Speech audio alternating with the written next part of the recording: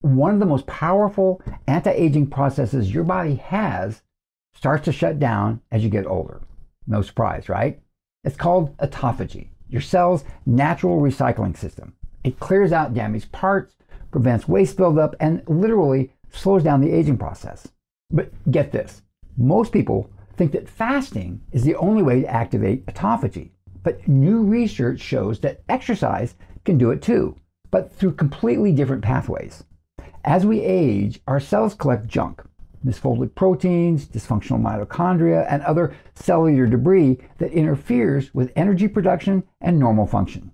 Autophagy works like an internal cleanup crew, breaking down waste into raw materials that your body can then reuse to build fresh, healthy cellular components. But when autophagy slows down, that garbage builds up.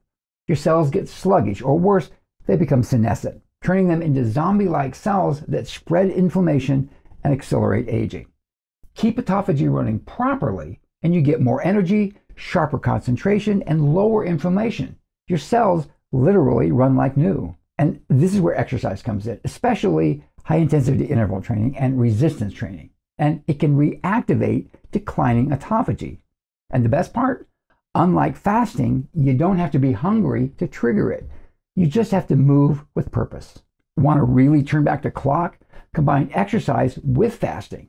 The synergy between the two can supercharge your body's natural rejuvenation process.